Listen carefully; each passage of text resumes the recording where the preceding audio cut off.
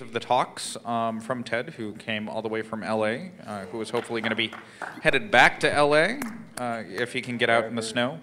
So they are just over there. Buy them for cheap. So last but not least, you're here to see Scott Moulton, and he is going to talk to you about DIY hard drive diagnostics. Enjoy. Give him a hand.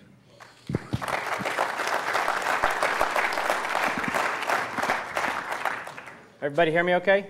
Yeah. Check, check. Everybody good? Okay. And I'll have some sounds and stuff I'm going to play off my laptop today, so it'll be the first time I tried to do that at a con, I think, other than if anybody saw my recover porn from Raider Ray. Anybody see that one?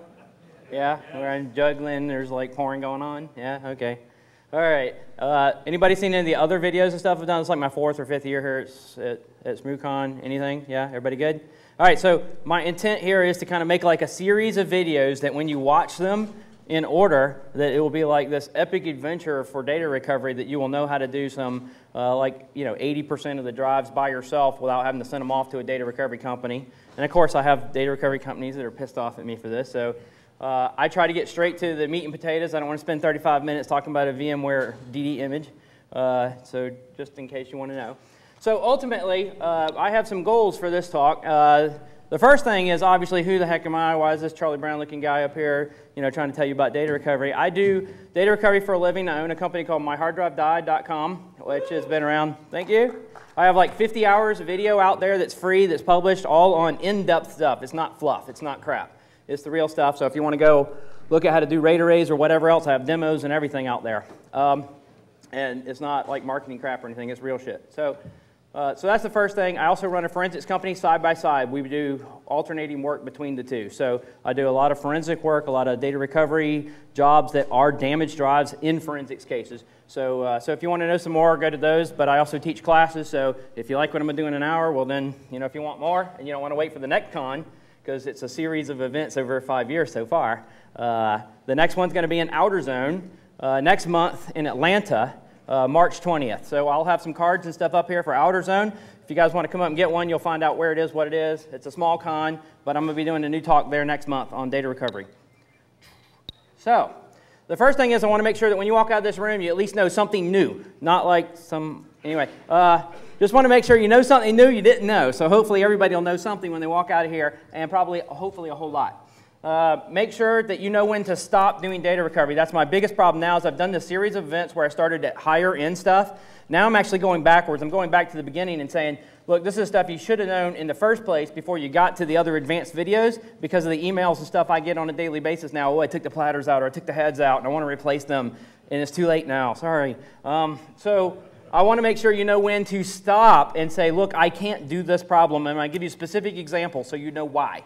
And B, this is obviously about as cheap as possible. So this is not about I bought a $15,000 tool and here's how to use it. I will give some quick, short examples of what the difference is. But ultimately, the whole point is I'm trying to teach you how to do a lot of your own stuff without having to spend, even in excess of $100 if you can avoid it.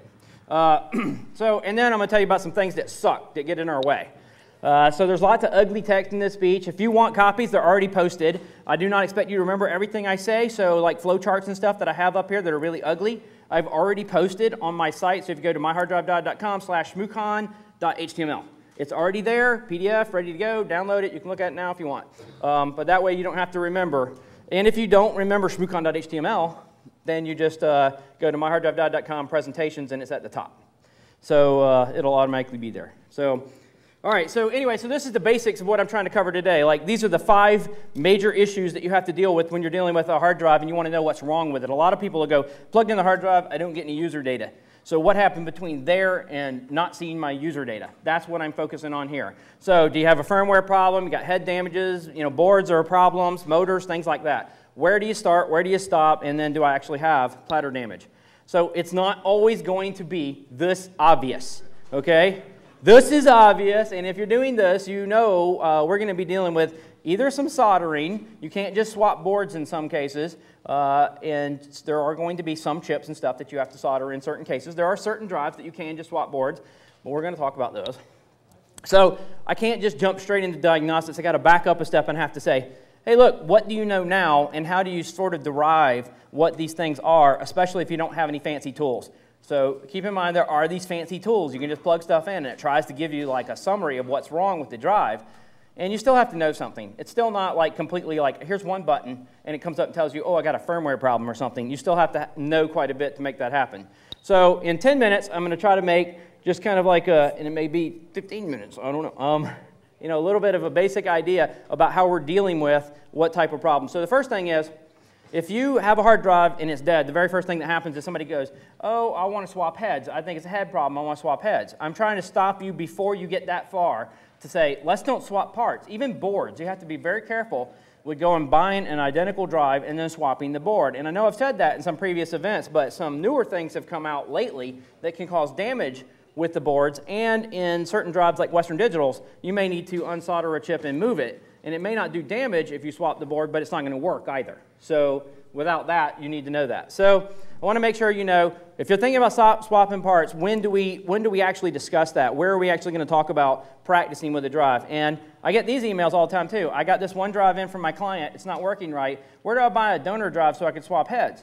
This is not like in 5 minutes I learned how to swap a head. It's not easy. This is like go get a dozen hard drives and go play with them and figure out how to do it first and make it work. I do not want to, you know, in any way, shape, or form tell people you don't need to practice. I mean, that was never the intent at all. It was always go get a dozen drives, rebuild a working drive back to a working state, and then you might actually be ready to do that. But don't do it on the client drive. They always practice later. Like, oh, I tried that, now it doesn't work, and now they try another drive, and it's too late. So anyway, so that's what we're trying to do.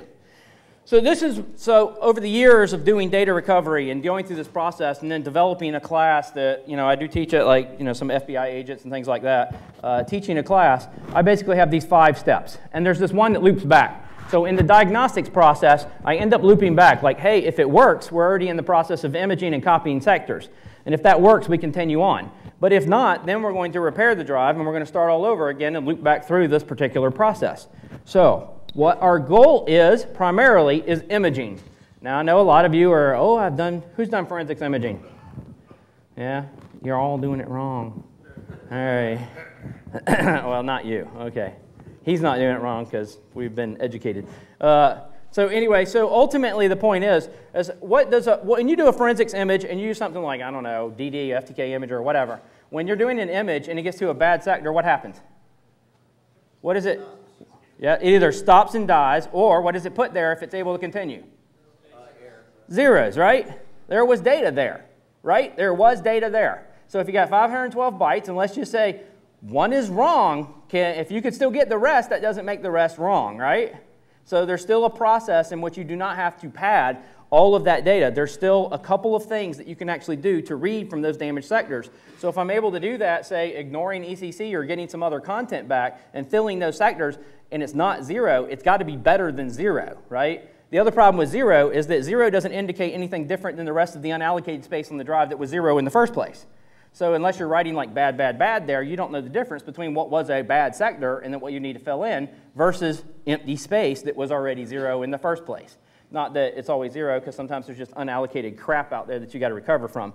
But ultimately, our point is we got to stop thinking about files. For the most part, I want to forget about files, and I'll kind of show you some cool stuff that includes files. But ultimately, I deal with sectors. So this way, I don't have to care if it's an encrypted drive. I don't have to care if it's, you know, what is on the drive or what OS it is. I can almost always deal with the sectors. Even if I'm doing an AS400, like anybody know what size? Like everybody knows, you know, the physical size of a sector is 512 bytes. Anybody know what size a sector is on an AS400?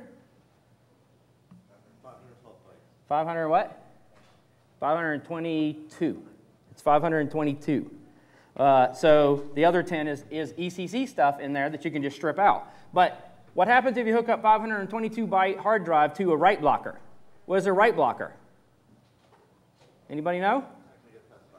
What is it? A write blocker is a piece of hardware with software running on it that then intercedes so that it can pass that along. So the first thing that's going to happen is it's going to lock up or crash. You won't get a response from your write blocker, but it doesn't mean you can't copy those sectors.